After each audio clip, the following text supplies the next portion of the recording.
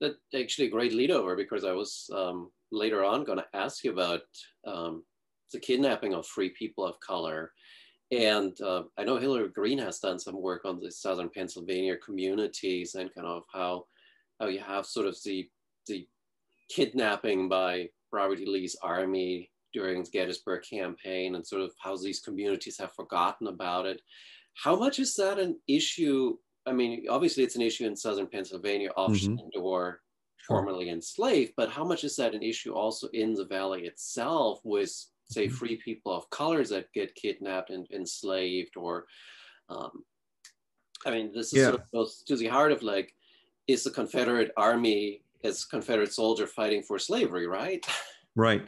Yeah. So you do have, I mean, aside from what happens during the Gettysburg campaign in Southern Pennsylvania, there are numerous instances that I write about in the book where you have, for instance, when Jackson's army evacuates Winchester and starts moving south towards Strasburg and then New Market, he is not only arresting Unionists, white Unionists, he's also arresting free blacks and impressing them into the service of the Confederacy. And again, Confederates don't care if you have a piece of paper that says you're free. They're judging you based on the color of your skin. And so there are these instances of free black individuals who are being arrested, impressed. And we know this because, as part of that testimony I mentioned earlier, you know, interviews with General Banks's soldiers, they're making it to Winchester and they're saying, hey, we're from Strasburg, or we're from Woodstock. And, you know, we were captured by Jackson's men, and we're coming to your protection. You have other free black individuals. There's one fellow from Shenandoah County. His name was James Sestro. He wasn't captured by Confederates, but he feared that he would be. So even as a free black person, he felt that it was very unsafe for him to remain in his home in Strasburg, and so he fled north to Banks's lines. You have other individuals, and to me, what I think is one of the most powerful stories in the book involves a free black man from Stephen City, Virginia. It was known as Newtown during the time of the war. His name was Lee Jenkins. And so Lee Jenkins, free black, free all of his life, he felt unsafe by early part of 1863. And so he sought protection with Milroy's command. And he offered his services as a detective for Milroy.